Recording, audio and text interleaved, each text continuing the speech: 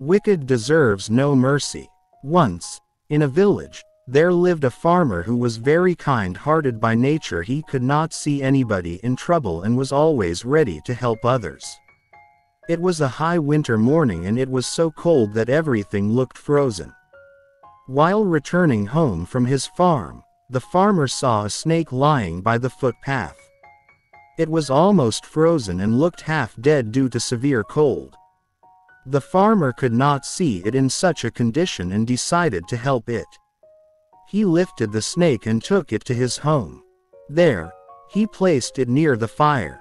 In a short time, the warmth of the fire revived it and it started moving, turned upon the farmer and bit him. The farmer died repenting.